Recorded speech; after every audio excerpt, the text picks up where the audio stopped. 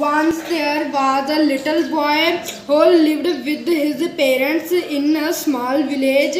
His parents were worried because he had a bad temper. Start. He had no friends because he always used bad language in a fit of anger. His parents advised him many times to control his anger, but he did not pay attention. The father kept thinking and then Start. The next day, his father gave him a bag of nails and a hammer. He said to him, every time you lose your temper, you must hammer a nail into the back of the fence. The boy accepted the task happily. Every time the boy felt angry, he ran to the fence and drove a nail into it.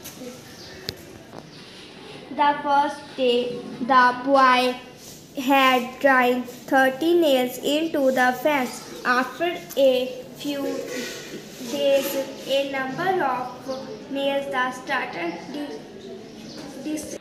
Now we check how understands you the lesson. Hanji, first, Sukhpreet, a boy had a good temper or a bad temper? Good. Hanji beta.